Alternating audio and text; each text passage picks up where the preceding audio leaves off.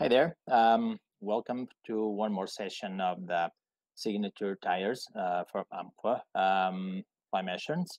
My name is Antonio Rodrigues. I came from Portugal.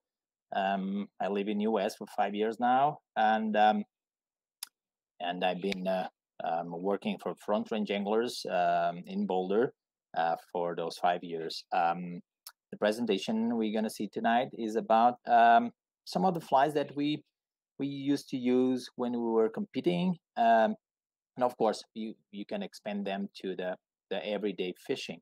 The most known probably right now, and all the buzz that is going on, will be probably the Spanish perdigons. But tonight I'm gonna tie some of my dry flies that I used to fish with.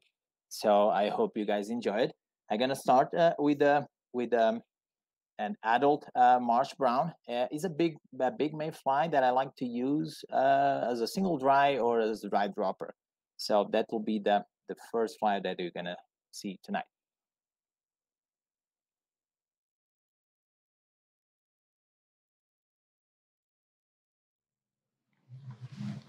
All right, and right now we're gonna tie the adult marsh brown. I'm gonna tie it in a size 14 Tiemco 900 BL. The thread I'm gonna use is dark brown on it. So being a CDC fly, I'm gonna tie the entire body on CDC, tail on Coq de Leon. So let's start with the tail.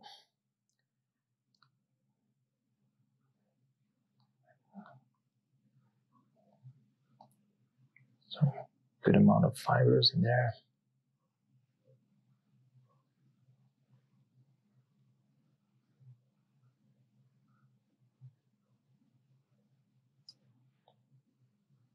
On the dry flies, I tend to do a little bit longer tail than I do on the nymphs. This one, probably the same length of the shank of the hook, very similar.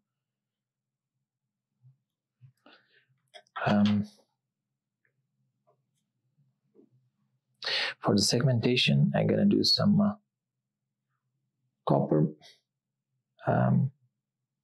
flat tinsel, extra small, or you can do also with the extra small wire. And the extra small on the wire is very important to don't bring any weight to the fly that you don't want. You want the fly to be light. So the body, what I do, I grab the feathers, the CDC feathers. When I do, I use the lower part of the feather to take those fibers out, and I'm gonna use them as dubbing for the body. So grab them back. This I'm gonna do is use them as dubbing.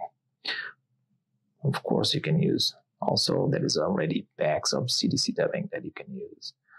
Natural brown is a good color, natural or brown, natural brown. If you want to do something, this is a big mayfly. If you want to do something similar to on the during summer for a green drake, for example, you need to change a little bit the color and go with that olive, for example.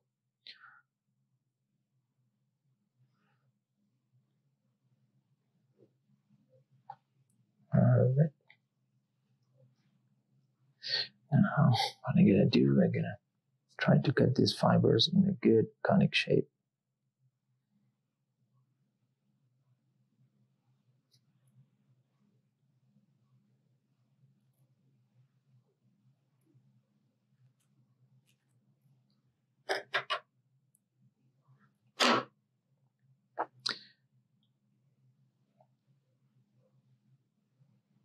I'm gonna do some segmentation here, not a lot. 3-4 turns will be more than enough. Of course, it depends on the size of the hook you're using. If you're tying the size 10 or 12, you can go ahead and put a couple more turns On a size 14, 3 to 4 turns are more than enough.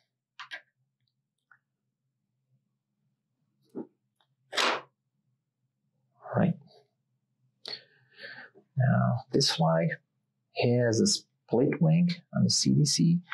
So to split those CDC fibers to build the wings, I'm going to use a red or orange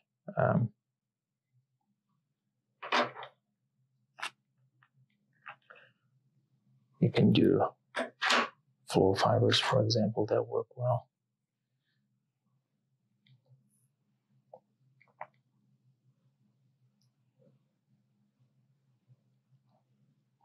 On this guy's here. All right.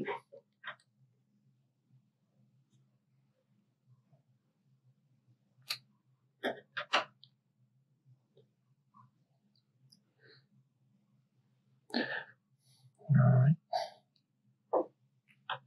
Now there is two options. You can build a thorax with more CDC, or you can use like a squirrel dubbing, for example, will work well too.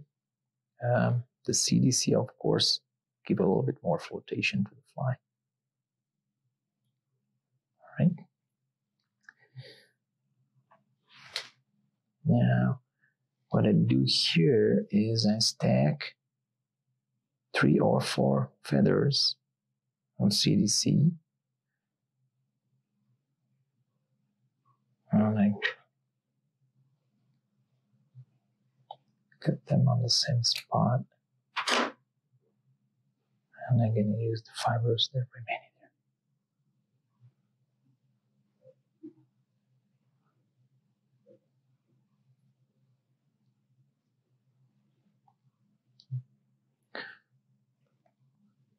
All right.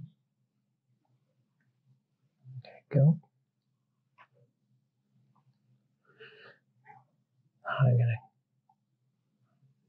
take the flies out from the feathers out from the front of the fly here.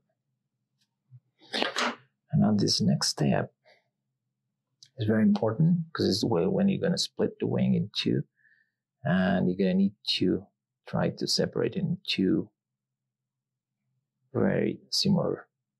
The quantity of the fibers needs to be very similar on both sides. So to have a good balance.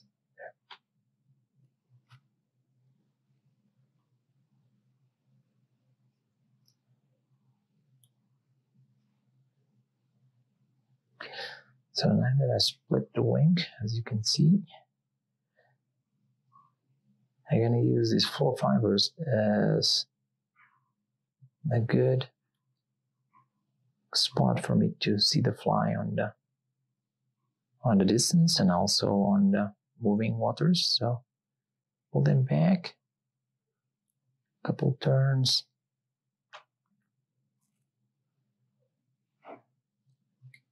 and the fly is done.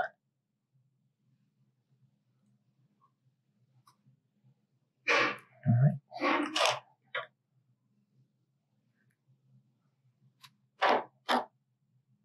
Now we're gonna cut the flow fibers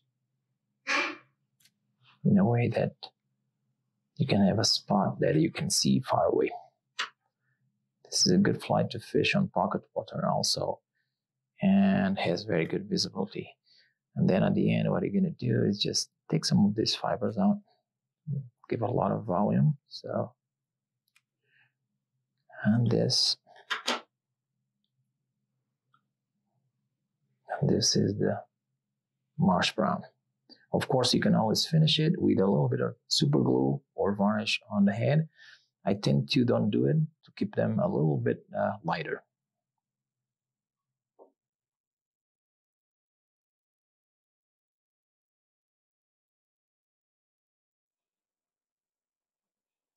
Hey there.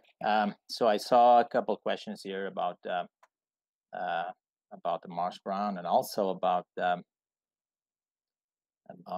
difference between fishing here and fishing in Europe.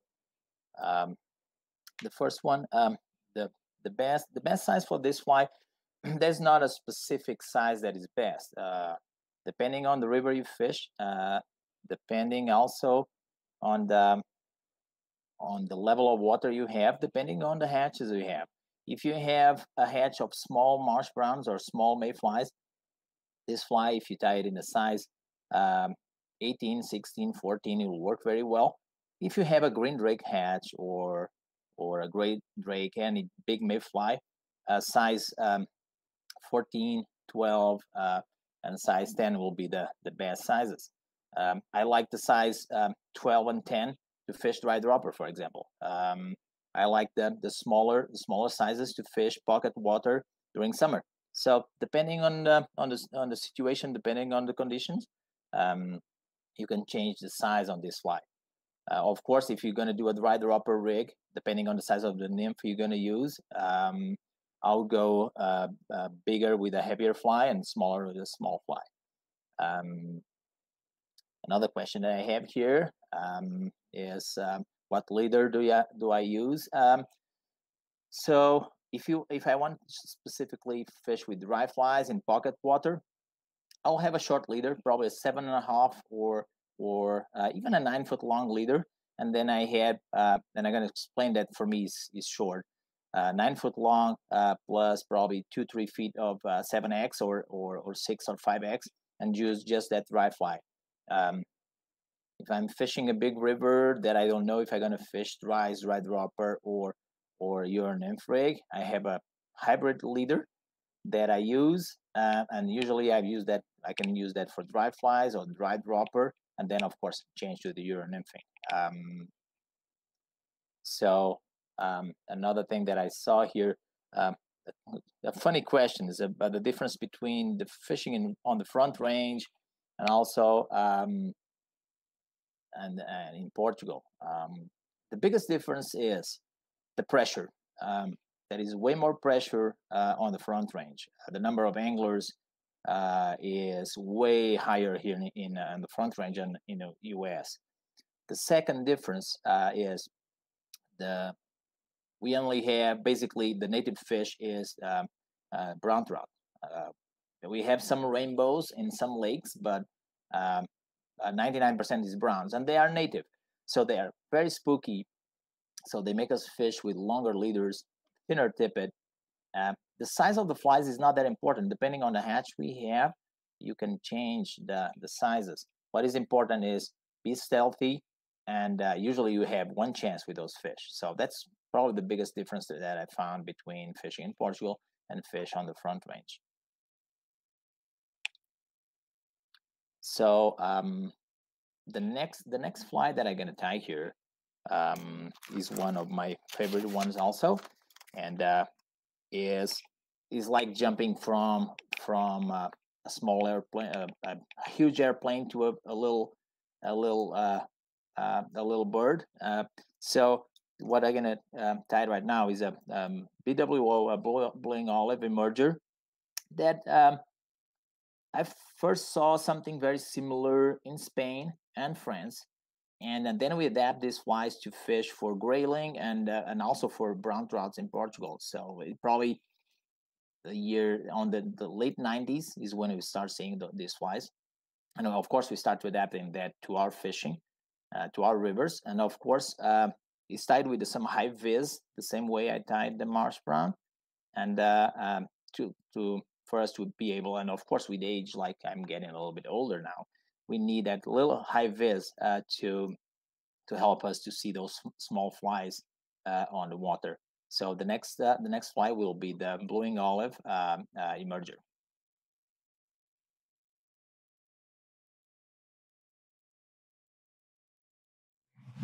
All right, right now I'm gonna tie one of my emergers. Then I'm gonna tie the blueing olive. I'm gonna use a Tiemco 2487. This is a size 18. Curve. The idea of the curve hook is to let that part of the body underneath the water, and then the wing will be a CDC. I'm gonna use a dark brown thread to tie the fly. So I always try to make sure that I start a little bit, give a little bit of room in there for us to build the wing. This is a very simple fly. It's very known. This kind of tying and flies are very known in Spain, Portugal, France, Italy. They do very well in different colors and sizes. So I'm gonna build the body with some olive superfine dubbing.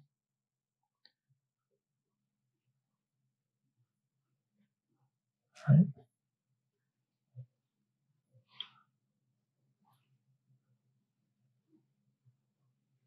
So I came all the way down.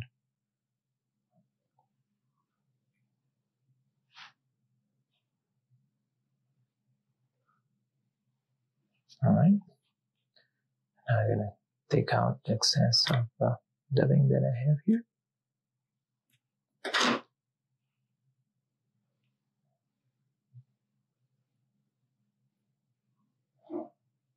Right. So the same way to split the wing like I do on any other CDC mayflies. I'm gonna use some floor fibers.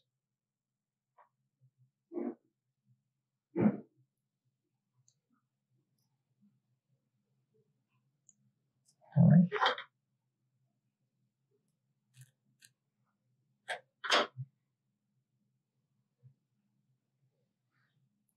Now for the thorax, I'm gonna use some squirrel dubbing.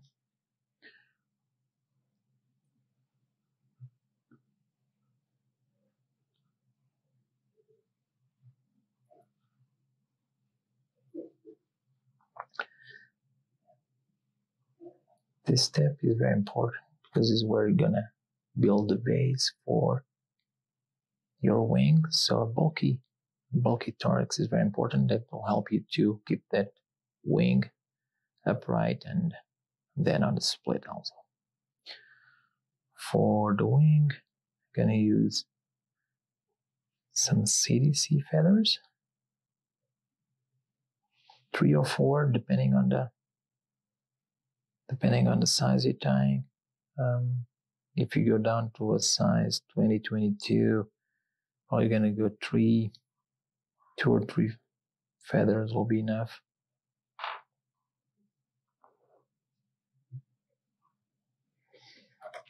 And like on marshmallow, you're gonna line the feathers and just cut it. All of them will be the same size, and the fibers are exactly the same size.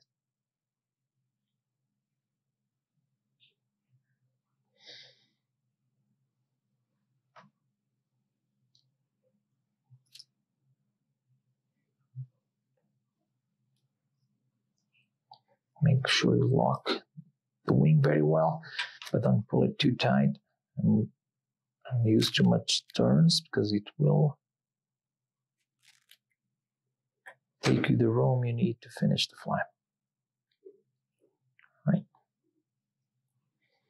Now I'm gonna split this wing in half, well, in 2. So take a couple of fibers that I have here. Now I'm gonna separate the wing.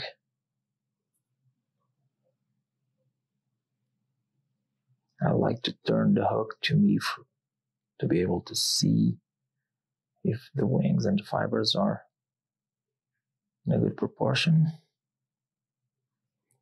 And then move back that 4 fibers again to build that little high vis spot.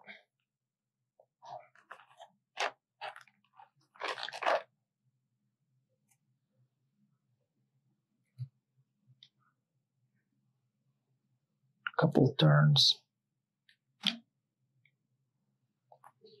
and the fly is done. Couple little details. I like to pull these fibers and cut them if they are too long. And then I'll cut the flow fibers also from here in a good size.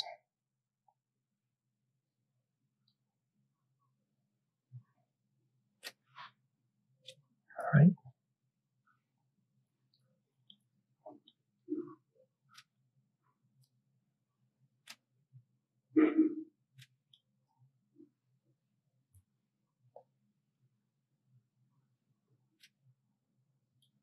All right, there you go.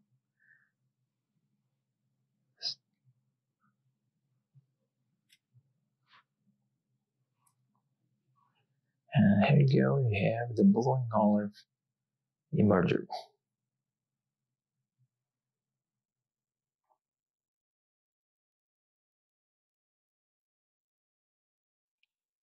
So I saw a couple more questions here. So there's a couple of questions about the previous fly that I tied, the marsh brown. So one of the questions was how many CDC feathers I used. Depending on the size of the fly, I use or 2 or 3 or 4, depending how much I want it to float and if I'm gonna use it as a dry dropper, just as a single dry.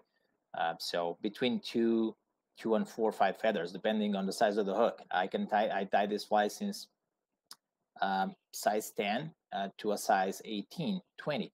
So depending on the size of the fly that I'm gonna tie, I need to adapt the number of feathers. And of course, if I want to use it as a dry dropper rig, I need to increase the number of CDC, the amount of CDC also.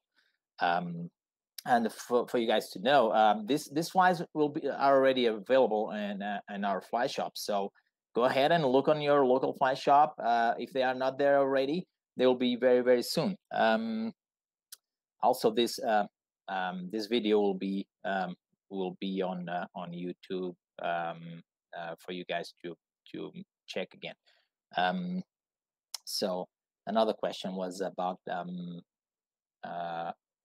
for how long did I compete? I started on the late 90s, middle 90s probably, and I competed until my last competition was 2013. So I did it probably 15 to 20 years. In between that, 9 world championships, a couple of Europeans. So I would say over 100 tournaments. So a lot of competitions, a lot of time dedicated to that. And of course, that was the spot, that was the place that I learned most part of what I know now. And of course, practicing to be at that level and to perform well at that level, you need to spend a lot of time on the water. You need to spend a lot of time thinking about new patterns and how to improve other patterns to adapt to the fishing you want to do.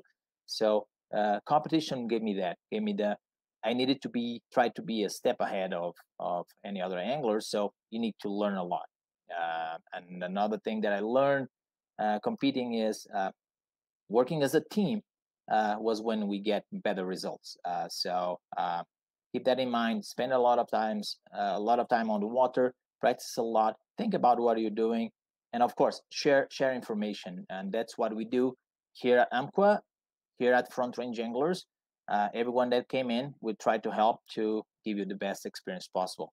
There was a funny question here about what is my favorite river to fish in Colorado. So it is the Colorado.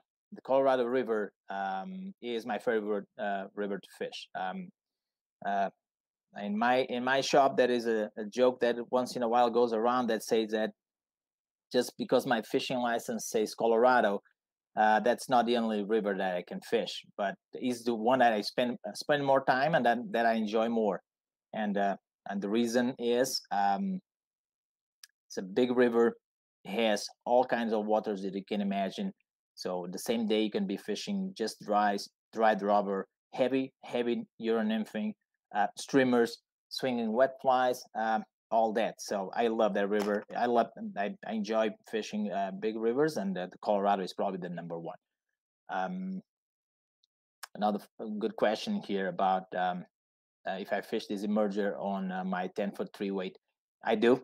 My 10-foot 3-weight is probably the rod that I fished, well, except if I'm fishing streamers. 10-foot 3-weight is the rod that I use 90% of the time. And the reason is I can do a very good euro nymphing with a 10-foot long, 10-foot 3-weight. I can also, I feel that is more accurate than a 10.5 or 11-foot long. And the reason is it's a little bit shorter, casts better. And of course, if you want to fish with a dry, a small emerger like this one, you can fish perfectly with a 10-foot 3-weight. Of course, you need to have the right line to fish with it, the right leader. Of course, a pure Euro nymphing leader won't do it. But if it's a hybrid leader or just a tapered leader, a 9-foot at 12-foot long, will fish well. I would advise you to use 6 or 7X with this fly. Those are small flies. If you go with a heavy tippet, it doesn't the drift is not as natural as a thinner tippet.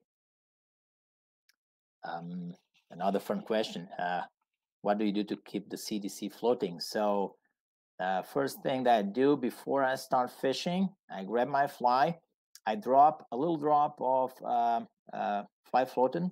Could be you have the Umpqua. This is like a silicone gel that just a little drop on my hand, on my fingers. I rub my fingers, and then I put with my fingers I'm gonna cover or coat the CDC, just the CDC of the fly. And the reason is I want that body to sink a little bit, and I want the CDC to be floating. So that's the first thing I do before I even cast the fly to the water. And then of course, every time that I need to re-dry the fly, I use or a piece of paper or any other device to Amadou, for example, to dry the fly. And of course, silica salts like the dry shake from Umpqua, any of those salts, or the Chemizaki is an amazing floatant. Use that just for the CDC, and you see how it floats very, very well. The most important is when you get the fly, use a piece of paper or Amadou and try to absorb the water that you have on that fly. All right, we're gonna keep on small flies, and also on CDC flies is similar to the one we tied before. Different body. The body will be on in quill, in peacock quill. So this will be a little midge that we used with the same concept of tying as we had on the blowing olive, but this will be just a little midge. So I hope you enjoy the quill midge.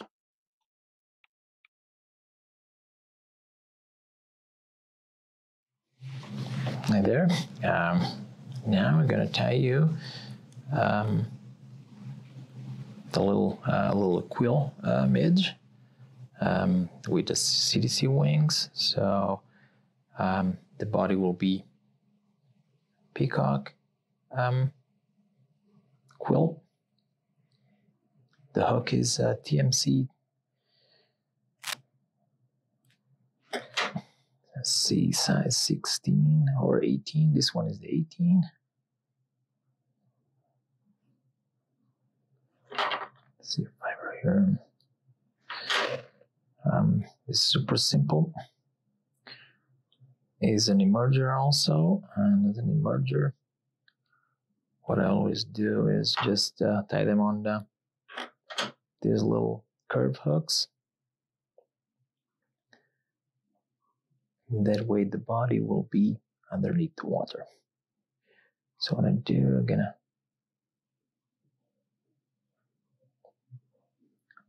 lock the quill with a thread. All right. That's good. I like to move my vise a little bit sideways to be able to see the segmentation that I'm doing on the fly. As you see, I use my finger to lock it every turn. I don't want it to break or come out, and that's a little bit of support. And right, and here you go. I lock it, and as you can see, there is a good segmentation body and thin. Midges are very small, so that gives you the good looking segmentation in there. Next step, I'm going to use some flow fibers, red or orange or white, a color that you can see well. I like the orange. I'm going to put the flow fibers here. The function of the flow fibers is, the idea of the flow fibers is to split the wing in two, the wing in CDC that I'm going to put in, and also create a high vis spot that you can see during fishing.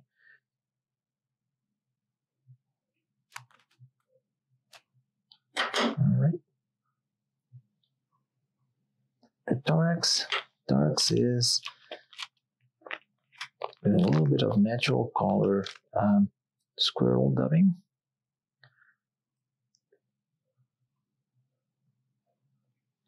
Like on the blowing olive emerger, it's always good to have a little bulky thorax on it that will help to split that wing in two.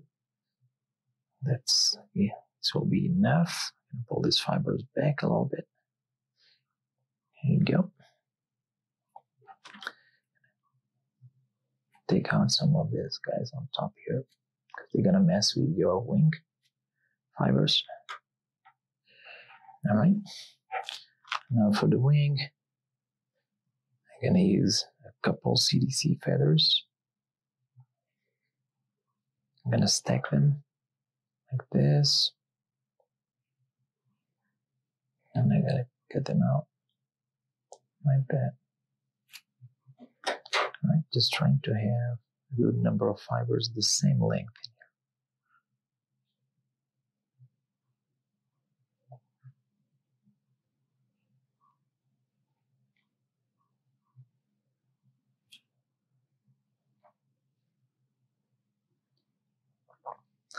I'll lock the fibers here.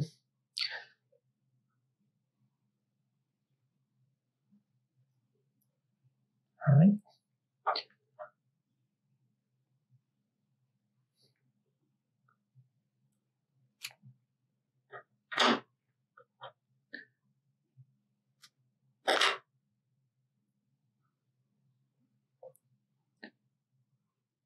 Lock those fibers down. I'm gonna use the flow fibers to split the wing. Like I mentioned before in other flies, I like to turn the wing to me to be able to separate the fibers in good and to be very balanced between both sides. So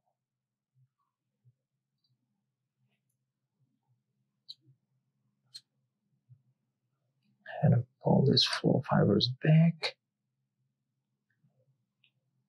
and I'm gonna lock it down.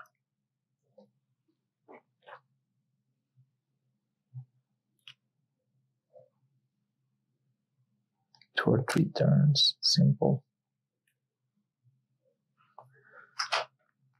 And of course, you can always finish it with some varnish or super glue. I like to keep them without that just to make them lighter on weight. And there we go. There's a little hot spot in there, a high vis spot. Now what I'm gonna do is just clean some of the extra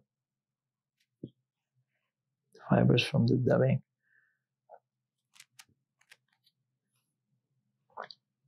All right, there you go. Yeah, there's a little CDC midge murder.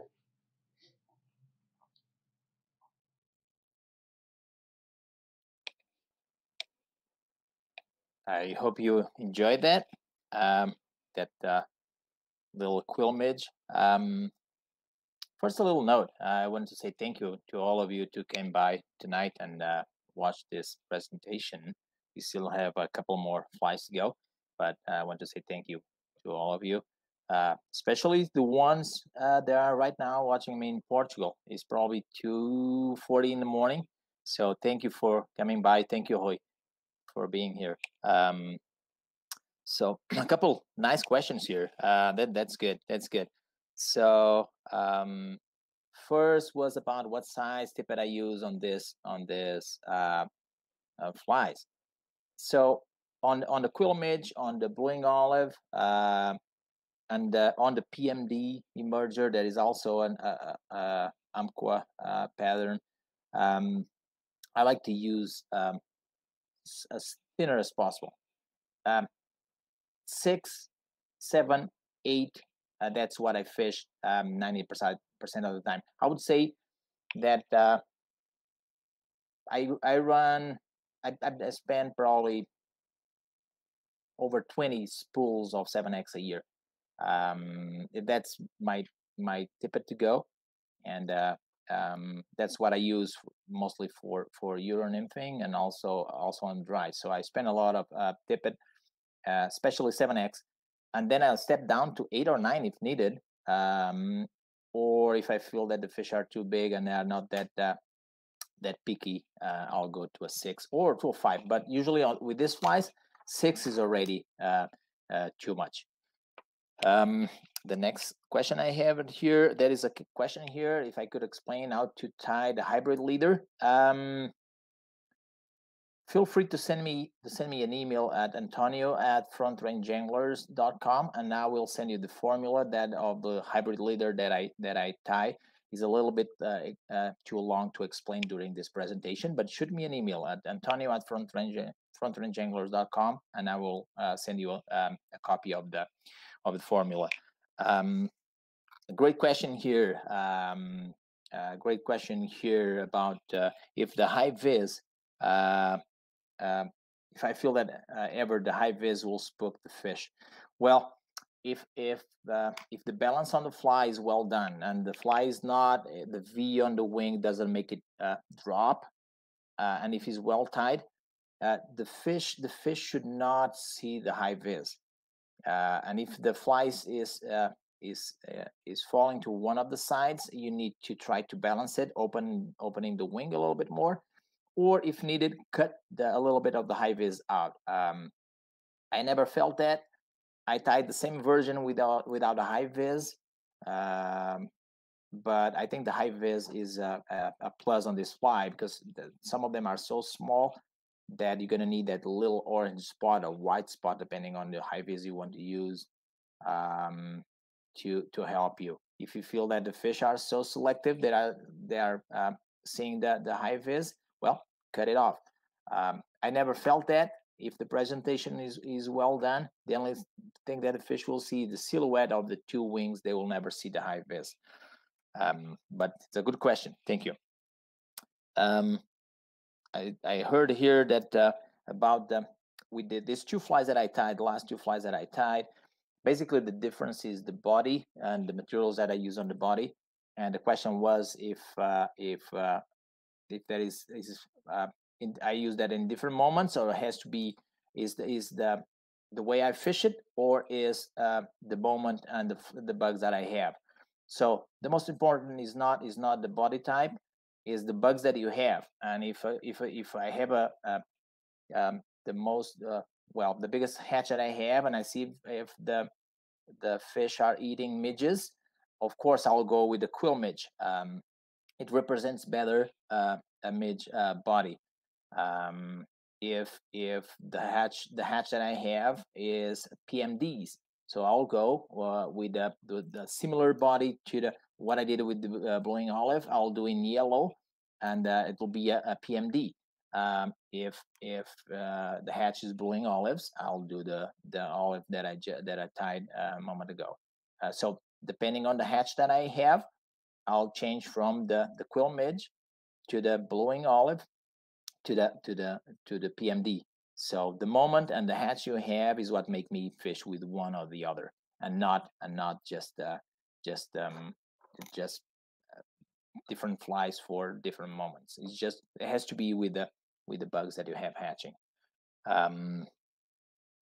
Fun question about Euro nymphing. So The question is something like if I'm enjoying the evolution or the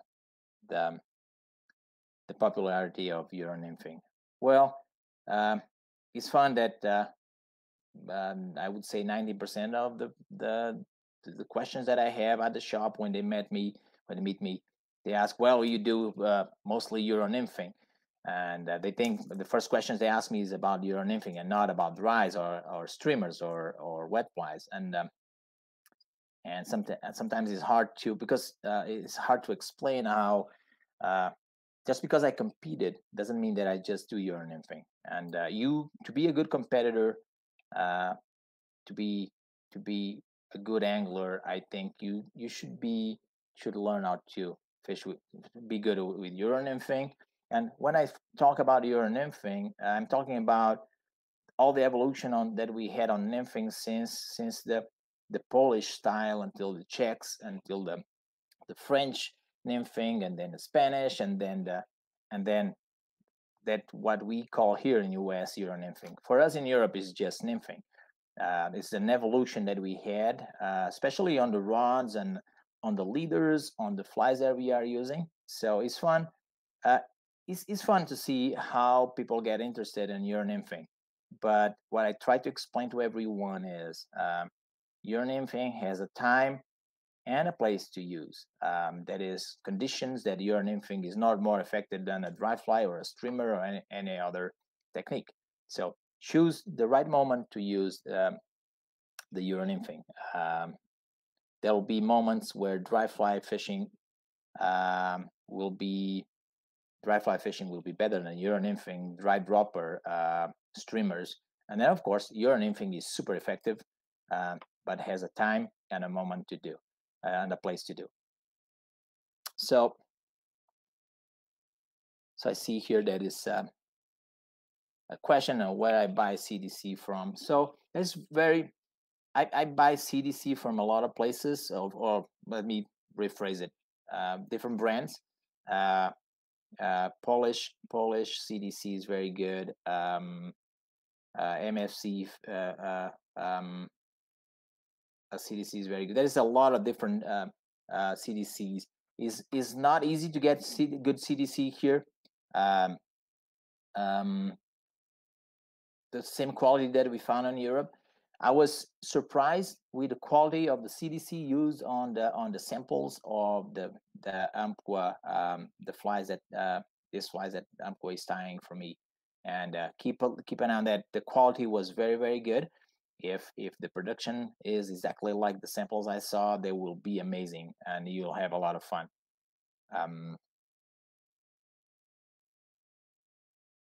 Another question was, do I prefer red yarn? Easier to see underwater. The marsh brown, for example, on bigger flies, the red yarn, I use it a little bit. On the next fly that I'm gonna tie, the Superman, sometimes I use it with red yarn, but the high vis, usually I use flow fibers or thinner fibers. I need thinner fibers to use it, and I want them to be straight, and the yarn is a little bit more bulky, so I prefer to use the flow fibers. Let me send a hug also to Brazil here. So the next fly that we're gonna see here will be, let me see here what I have for you next, will be the Superman. Superman is a caddis tied on a parachute. So I hope you enjoy it.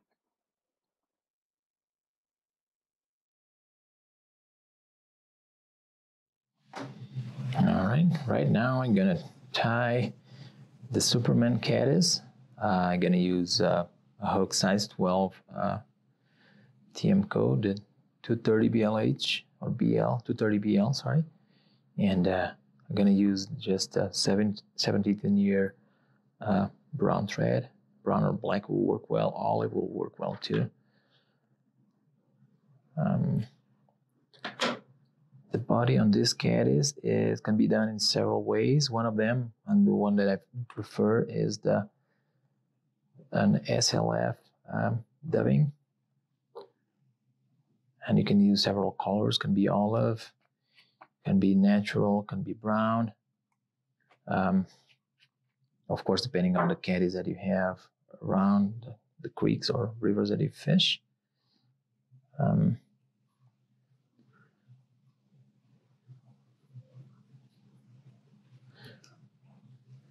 I like to do a little.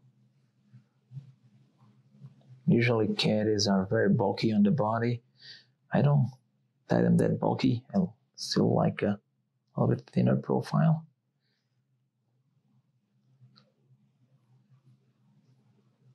To make it light, to avoid to absorb a lot of water and then get too heavy.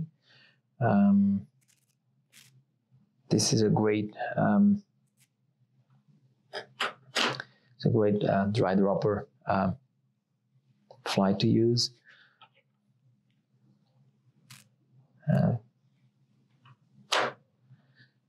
So the body is built. Now I'm gonna use for the wing. I'm gonna use a little bit of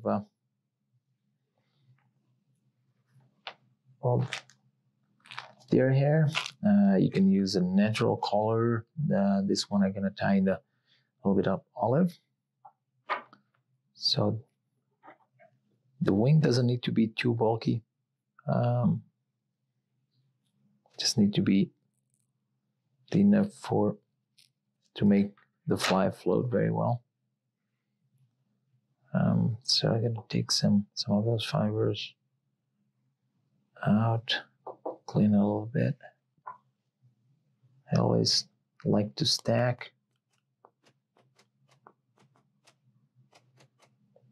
the fibers.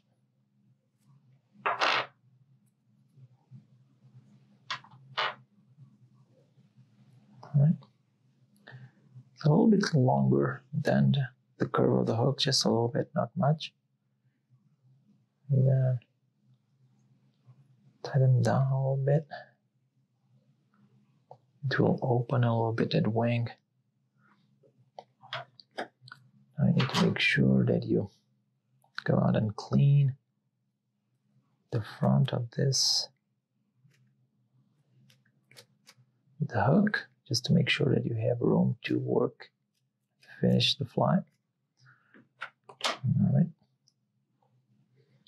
Go back a little bit in here.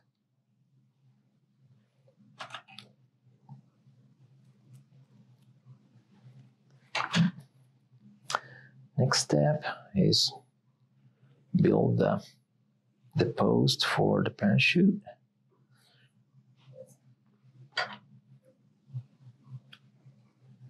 And I'm gonna use some flow fibers. Orange, you can use Antron, also works well.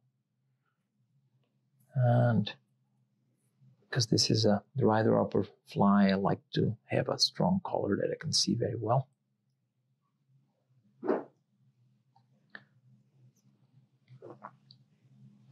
Look it down here.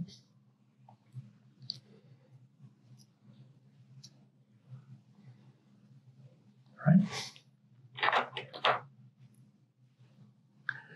I'm gonna keep the back side still. I'm gonna build. This step is important. I'm gonna do a little knot here, just to lock the thread. And I'm gonna build the post for the parachute. So what I'm gonna do now, I'm gonna take the hook from the vise, put it in this position. Now what I'm gonna do is just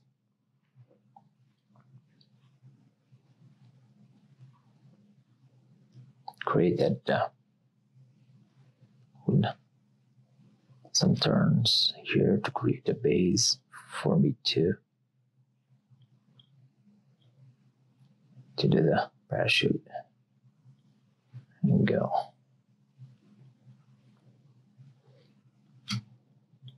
As you can see, you have a base for the parachute here. For the parachute, you can use several colors for the hackle. You can use gray, dun, or you can use a brown.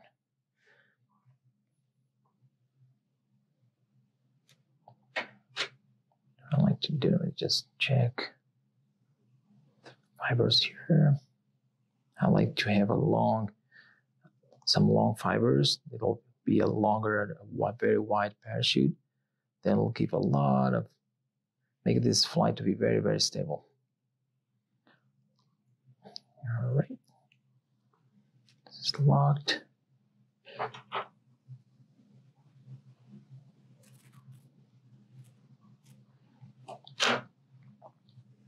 I'm gonna pull that.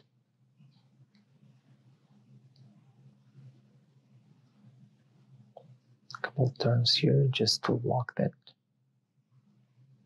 feather right there.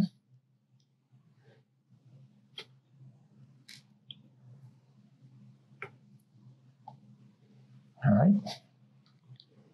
As soon as the feather is locked, what are you gonna do?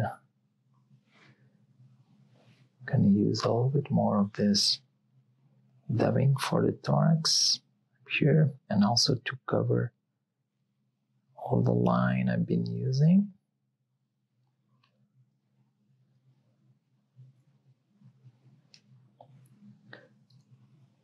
All right. Let's take some of these fibers out of the front here and do another little knot here. Lock it. Now I'm gonna grab the hook again, bring it down to build the parachute. I'm gonna use an ankle plier here to help. And I'm gonna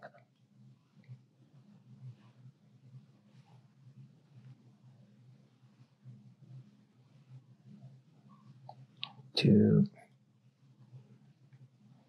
3 turns, 4, 5. Make sure you clean all these fibers that can get mixed. And do one more. All right. Okay, now what I'm gonna do, I'm gonna lock my fingers, the hook, open it, put it back. All right. Now, pull these fibers back to be able to see and to lock this ankle feather down.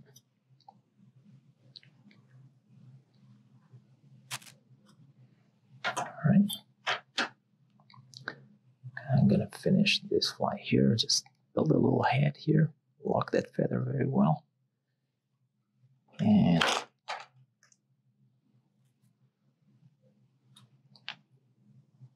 1, 2, 3 turns. I'm gonna double it. This is a fly that is very easy to lose that ankle fiber from there. Okay. Now a couple things. First, and the reason it's called the Superman is because these fibers that we use to build the parachute post, we're gonna let them long, covering the wing, as you can see. So that has a red cape. That's why we gave them the name of Superman, the red cape. Now, I'm gonna cut this parachute right here. What you should always check if there is not a lot of fibers down here, and try to make it a little bit cleaner. So there's a good balance of fibers on the hackle. If they're not balanced, just pull them aside a little bit. And then also you can cut these fibers that stand up here, cut them out. What you want, the goal of this fly is to have an ankle, a parachute that is thin, not too bulky, or not too high on the post, and and with a good number of fibers, and of course long fibers that give a lot of stability on that fly. There you go. This is a Superman caddis.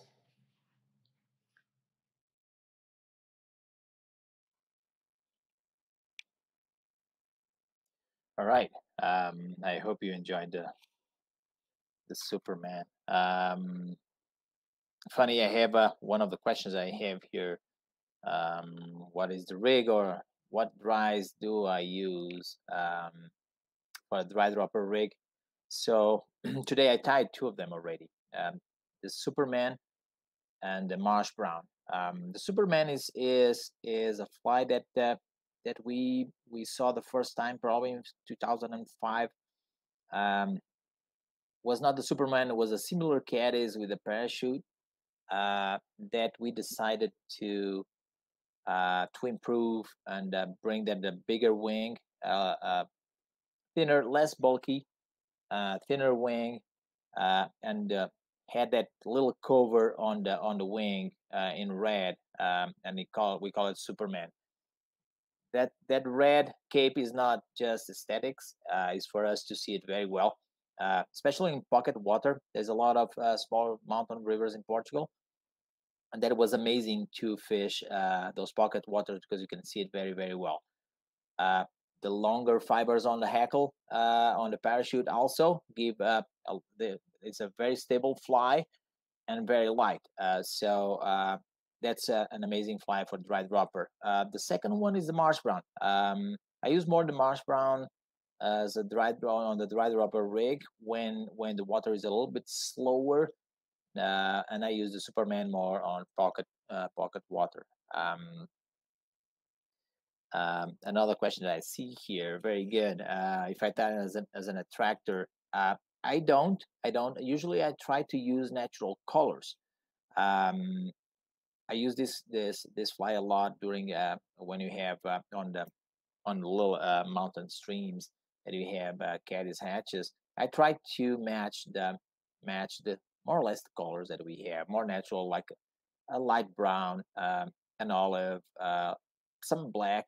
Black will work well, um, but never purple. I never tied in purple. It will work. I believe it will work. It's just a matter of try it, and that's one of the things that you should do to improve your skills. Try new things. That's how you came with new flies, and how you came with flies that are more effective. Try different colors, try different sizes. Uh, Put a hotspot. Sometimes I tie this fly with a little uh, chartreuse hotspot when you have caddis laying eggs. That will work well. So those little changes can be very productive.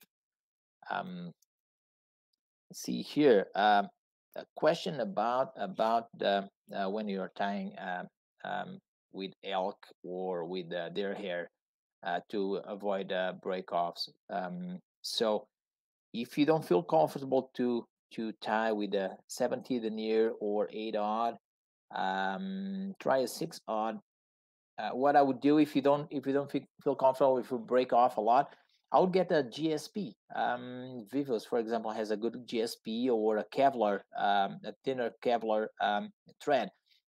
Just be careful when you use those stronger threads. What gonna do? You're gonna tie it so much that it will cut your elk or their hair fibers. So you need to have a balance between how strong your thread is, or how tight you're gonna tie that fly, because you're gonna cut those fibers.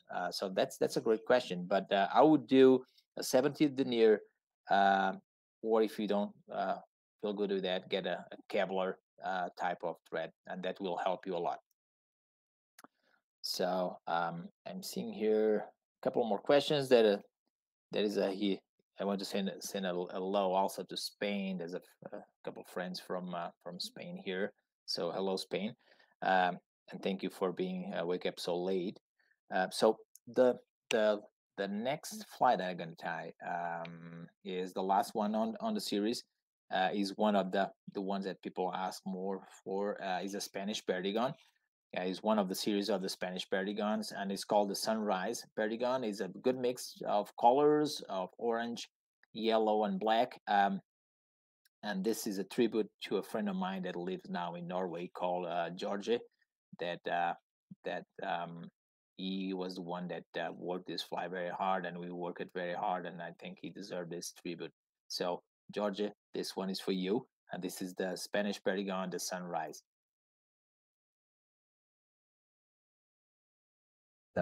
Sunrise Perdigon. I'm gonna start with a hopper yellow color on the body. Size 16 TMC 113 BLH is a stronger hook. So and a size 2.5 tungsten bead. So for the tail, I'm gonna use some fibers of coq de leon.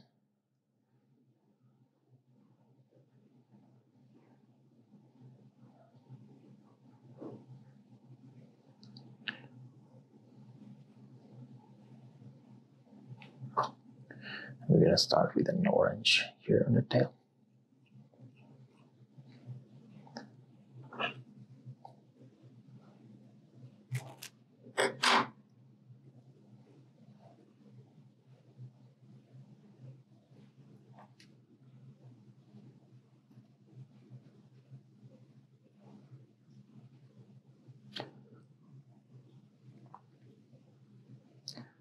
I'll try to do the tail a little bit shorter than the shank, the size of the shank of the hook in here. And as you know, this Sunrise Perdigon is a fly that have a transition of colors from the orange on the tail, nearby the tail, to a yellow on the body. So what I do, I always start with an orange on the tail to lock the coq de leon feathers on the tail, and then I'll go up to, now I'll change it to a yellow. That's what I'm gonna do right now. Change to the yellow color.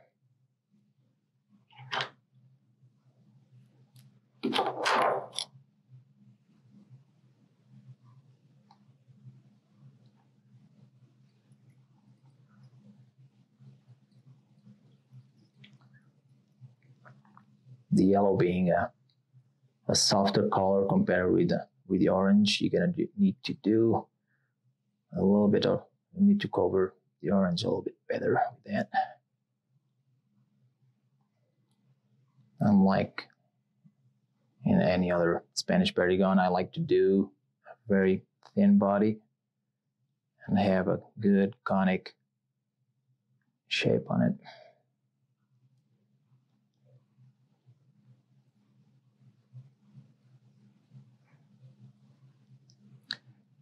All right.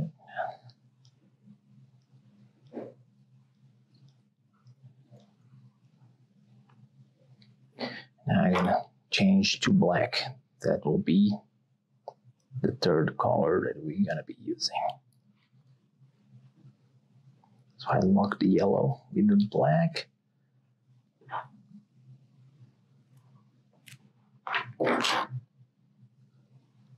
Now I gotta do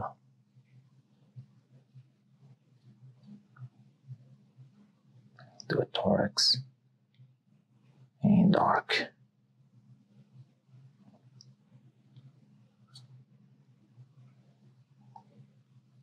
Right.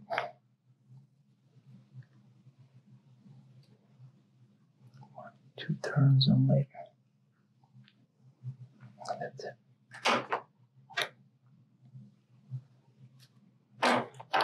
Okay, as you can see, there is 3 color transition in there. And now the last step will be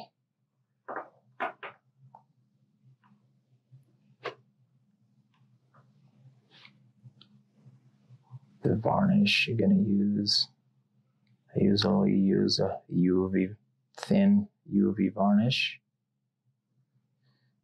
And I like to cover the body very, very well with the varnish. Don't let any point where oxygen or the air or the water can go in.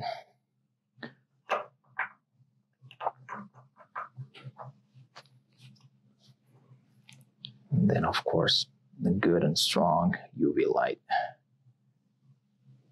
to finish.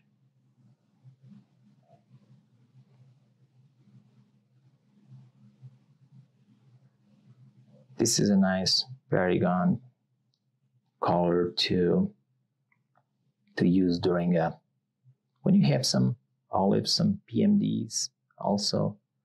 So August, September are good months for this fly. All right, this is the Sunrise Paragon.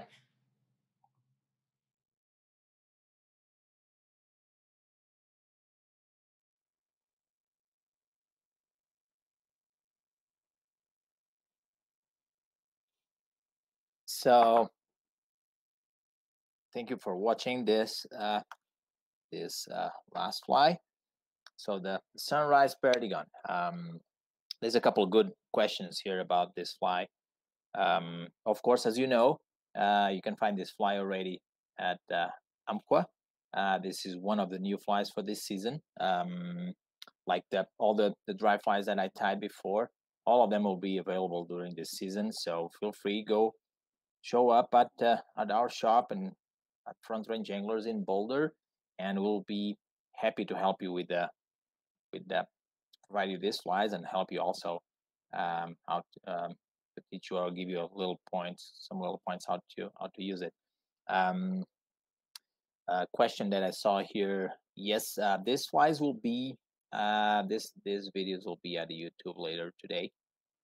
So feel free to go at Umpqua YouTube page, and we will see them for sure.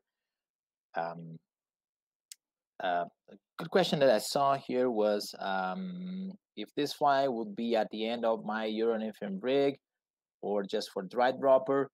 So that depends a lot on where you're fishing, what kind of waters, and of course, if you're fishing a dry dropper in a very slow water, this of course will be the dropper on that rig.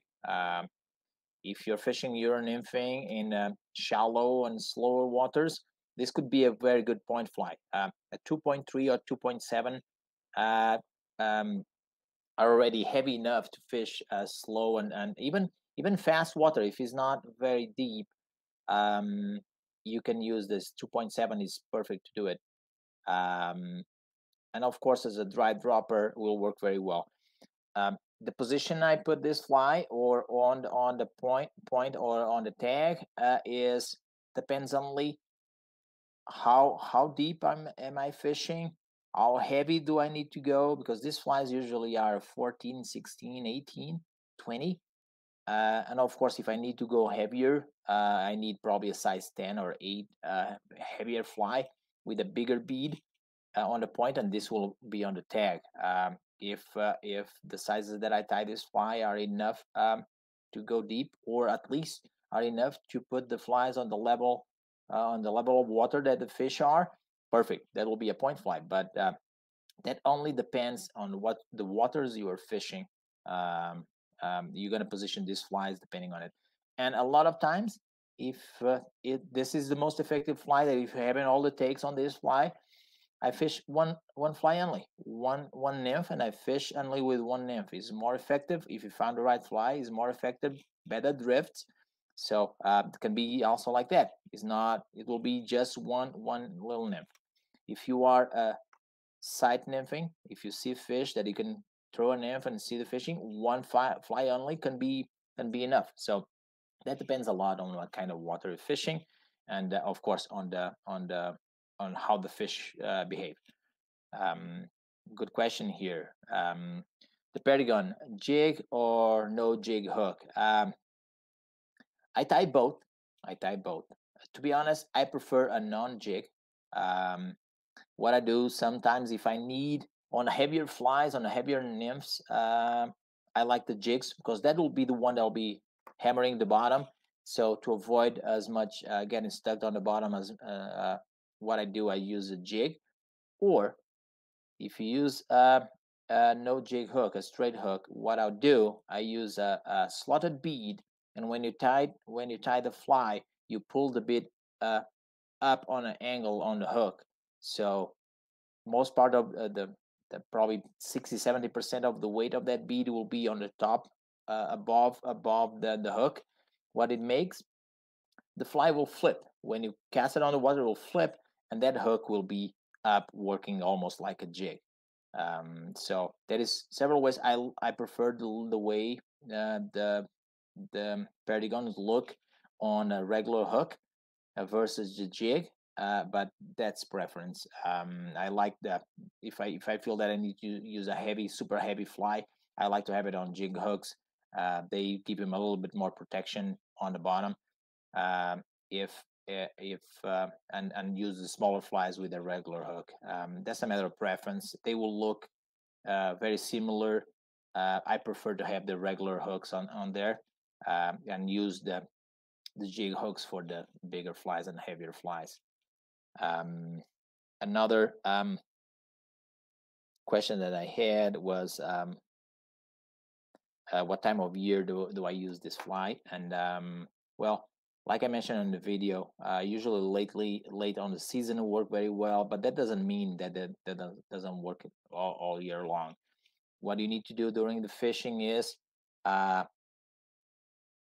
you need to do is change flies. Be able to change flies. Don't use only perdigons.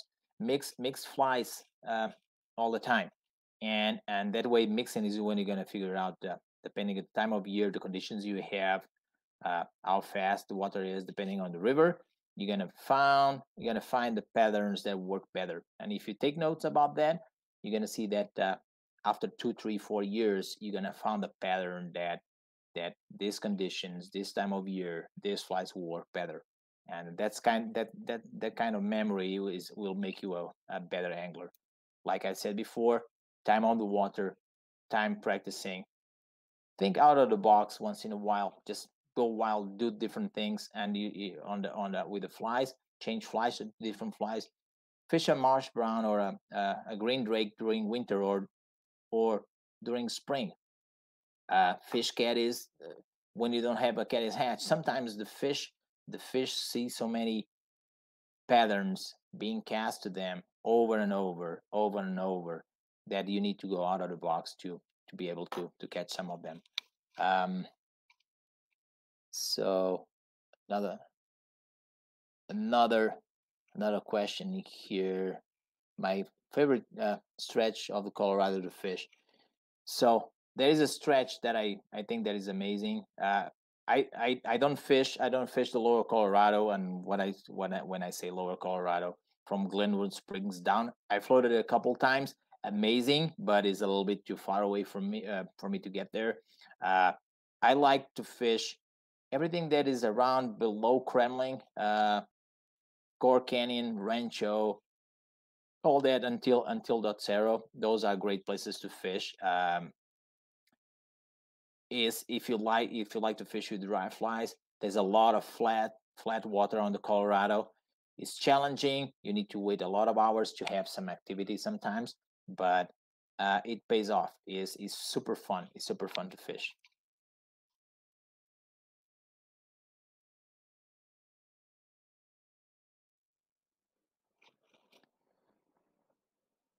All right, so I see that there's no more questions here.